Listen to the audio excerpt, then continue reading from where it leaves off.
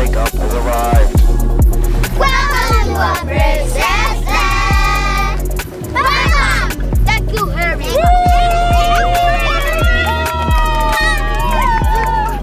The possibility for discovery is so immense here. Holy cow.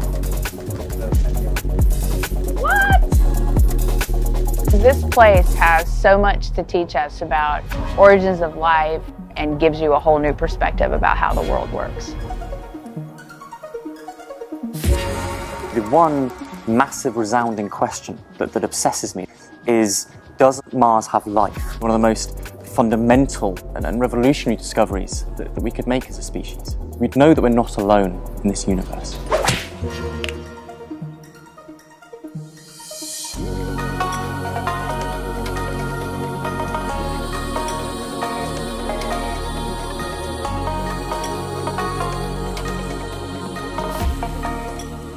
I don't have a memory of him communicating and talking to me kind of in the flesh. Once he did die, it was really important for me to keep hearing his voice. It's really hard.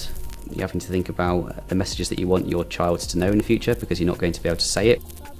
You're having to think about who you're communicating to because your knowledge is your child at a young age, but it might be that the video that you're recording is for them when they're a lot older, getting married or something. So you're having to think about what that person might be like in the future.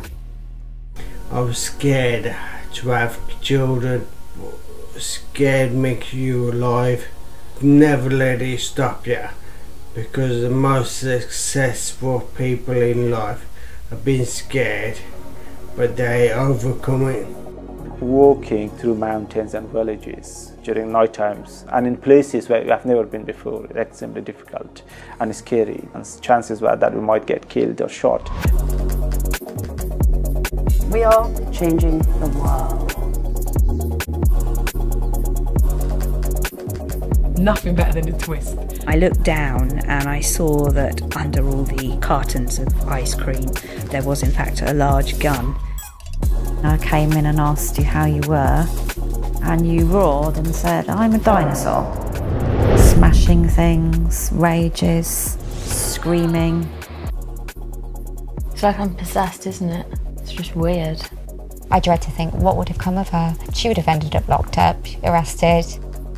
She would have ended up in serious trouble, and I don't think anybody would have understood why. The people who need to know is everybody. Antibodies and other immune cells can attack the brain.